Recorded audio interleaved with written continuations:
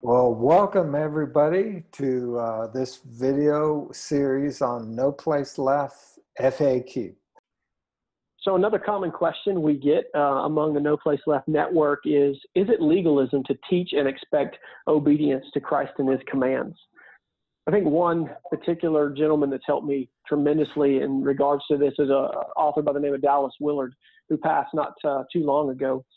He once wrote a statement in one of his books that said that grace is opposed to earning. It's not opposed to effort. And that really opened up my mind to what Paul meant whenever he said we were working out our salvation with fear and trembling.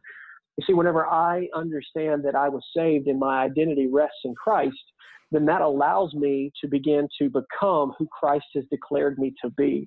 And I can put forth effort, and I can put forth every ounce that I have, all my heart, my soul, my mind, and my strength to see that happen in my life in partnership with the Holy Spirit. That's good.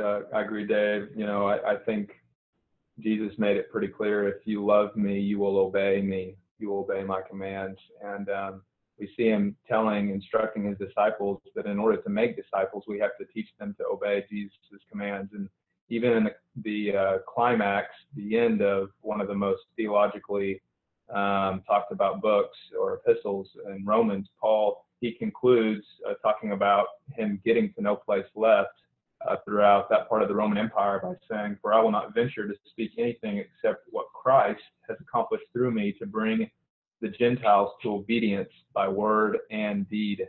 So Paul was seeking to teach these Gentiles who were new believers to obey Jesus just the way he was. Awesome. I really agree with you guys' answers.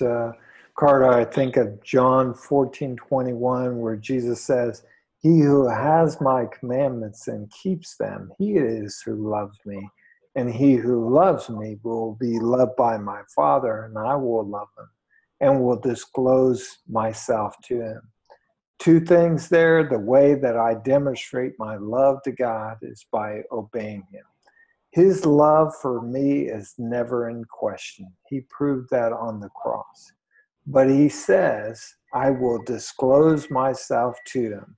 If I want to know more about Jesus, he says the way to know more about me is by obeying me.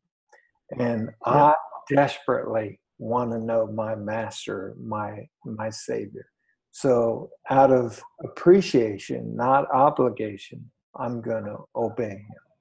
Thank you so much for watching the Frequently Asked Questions.